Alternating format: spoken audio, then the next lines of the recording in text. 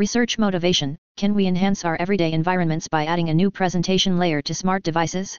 In this work we explore new hybrid mixed reality and physical objects. We have applied a mixed reality head-mounted display, using an Oculus Rift and Z Mini camera, to consider how to make a smart plant more engaging, more aware, and more expressive. The augmented reality scene shown here is the perspective seen in the head-mounted display. Here depicting an avatar of the smart plant, an IoT avatar. Wearing the display, a person can understand the plant data through the avatar character.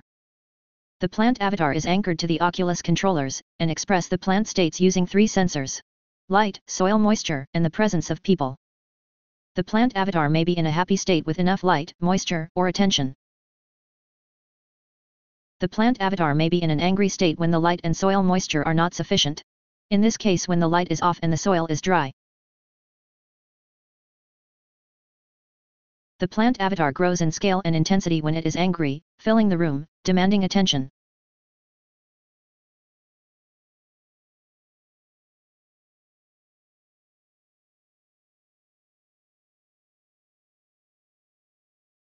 Adding water to the soil makes the avatar enter a relaxed state.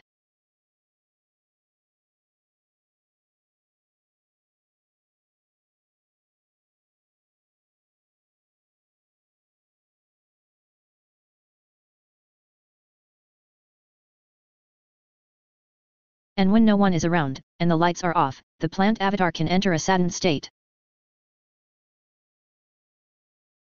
These state changes are achieved with a combination of context sensors. A camera connected to a computer vision module counts the number of people near the plant. A light and soil moisture sensor inform about these plant needs.